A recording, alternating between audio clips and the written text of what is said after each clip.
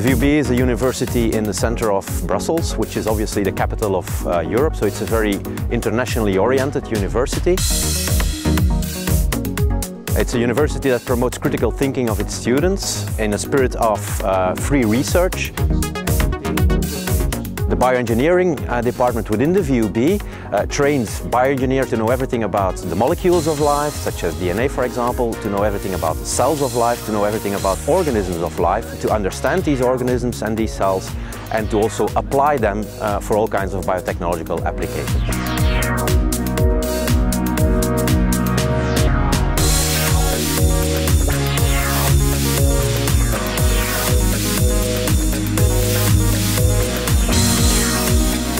I would recommend students to participate because it is an intense learning experience.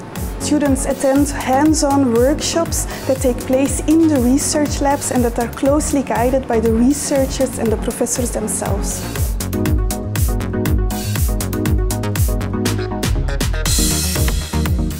So in 1 week time, students will get a flavor of a variety of biotech-related topics ranging from plant biotechnology, structural biology, cancer research to synthetic biology.